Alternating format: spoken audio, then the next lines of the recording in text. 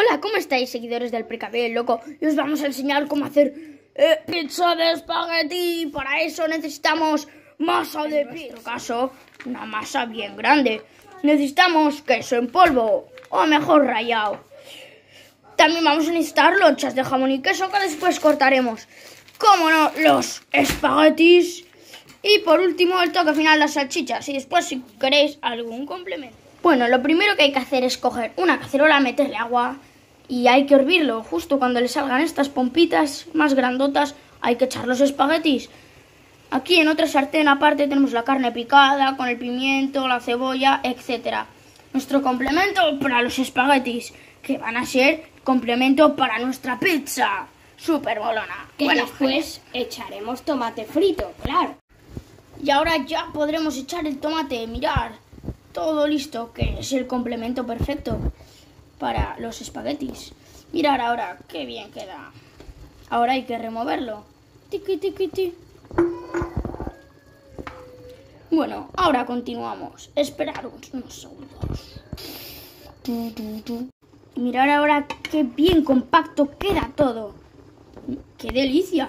Tiene buenísima pinta. Ahora acabamos de juntar la salsa con los espaguetis. ¡Qué buena pinta! Después habrá que meterlo, bueno, no todo, pero un poco sí, en la pizza. Además, ahora veréis lo que vamos a hacer en la pizza. ¡Vamos allá! Bueno, ya le hemos echado a la masa de la pizza el tomate y ahora hay que remover. ¡Vamos!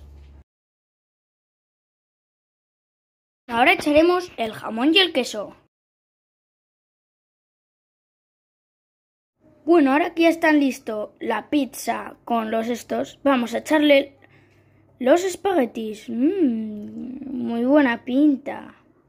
Bueno, esto es una receta súper interesante, supongo. Y muy casera. Exacto. Y esto solo es por probar comida nueva. A ver los sabores tan extraños que tendrá esto. Me parece alucinante. Yo creo que tendrá un sabor un poquito extraño, pero bueno. ¿Qué se le va a hacer?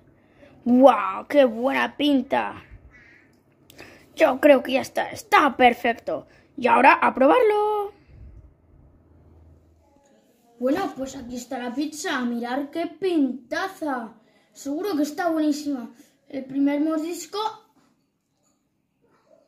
Muy rica. Un sabor bastante raro. Buenísima. Muy buena. Os lo recomiendo hacer. No os olvidéis de que hay que encender el horno para hacerla, pues si no, ¿cómo va a crecer y cómo va a estar buena? Y si no, no se hace la masa.